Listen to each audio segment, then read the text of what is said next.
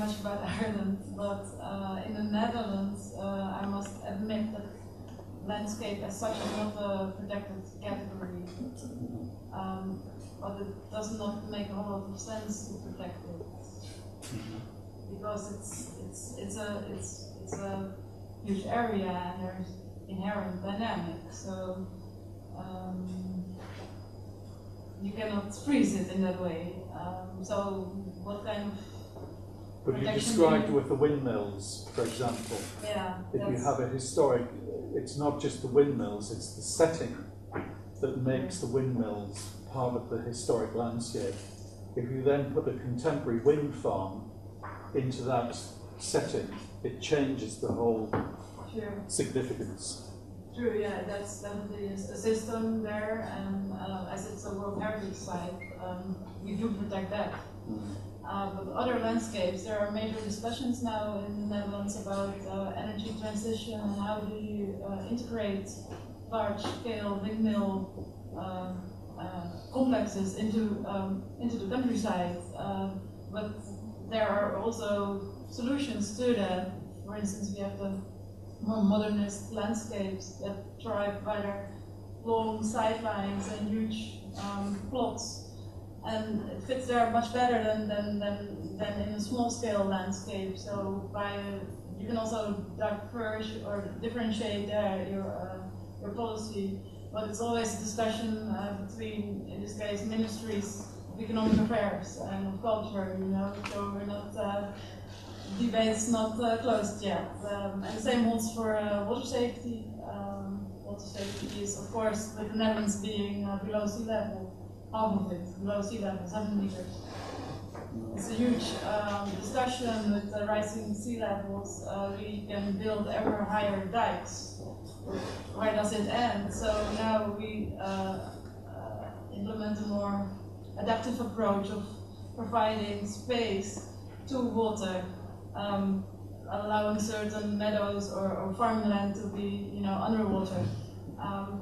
But where do you choose those locations? Well, looking back at history, you can see locations that were actually put underwater for defense or for other purposes. So then you could, based on those narratives, actually then find better spots than others. And then we often see that if you come up with such plans, that local inhabitants are much more happy with it because it has some ground, some foundation. I don't think I answered your question, but nonetheless I could say something about challenges in the Netherlands. Thank you. Any more questions?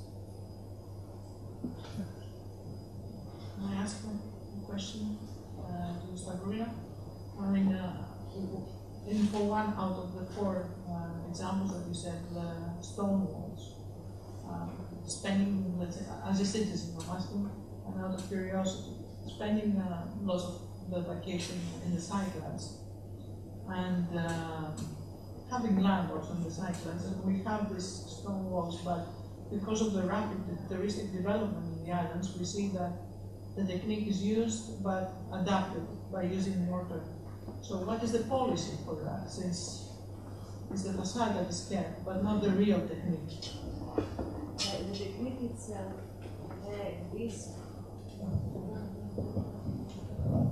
does not include any mortar. What you described is not a dry stone wall, it is something else, it's something new. We do not talk about it, but it is true that although dry stone walling is a craft that can be carried out by most people that live in rural areas, it doesn't require high skills, at least for simple walls, not for more complex buildings. It is true that less and less people tend to use it. We have not have yet developed a fully fledged policy on teaching what and how a dry stone wall is kept and built. We are about to do it. The first step is to enhance the value of this technique. what are the many benefits of using dry stone walling in all the occasions that all the generations did.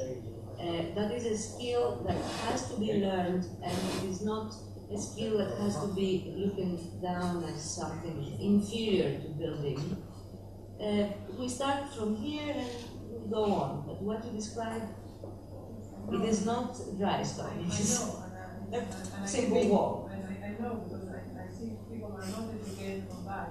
So Exactly. they are renovating their houses or building houses, and they're replacing with the thing that is just a pack of stones put together. So this tradition is being destroyed. So I was wondering from policymaking point of view what is being done. As with all the ICH elements, the first thing is to enhance their value. All of what we talk about, ICH is something, it's an everyday culture. People do not look at it as something that they have to cherish and develop. The first thing we do is to say that your heritage is very valuable, and dry stone is just one example. Wooden shipbuilding is another one. If people do not understand that what they know is valuable, they do not transmit it, they do not use it. Okay, dry stone is one stone on top of the other, but there is some craft here, and it is a crucial craft that we want to preserve and transmit to future generations. Saying that, I think just to put an emphasis on InHeriT, this is part of the things that we do on InHeriT, because we will develop this sort of teaching material so we can go to the stakeholder at the local level and educate him or her on the value of such of the importance of such cultural elements. Just in the same issue of landscape of dry walls, stone walls, this is a very complicated issue. When I was at the University of Aegean, we studied several islands in Cyclades particularly. The decline and the destruction started in the 50s and 60s with the rural-urban migration. People who were, because this is a system that requires permanent practical maintenance. Every spring they have to put together back the stones that have been carried down by the rains, etc. And of course that has also had other repercussions, because it has led to the soil, a loss of soil, which was very crucial for actually it's a very rare resource for Cyclades.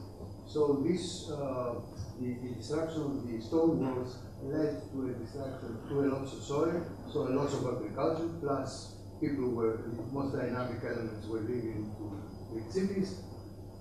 And it has reappeared though, now with tourism, as an element that has to be introduced back or maintained, let's say, in the context of maintaining the image of the destination.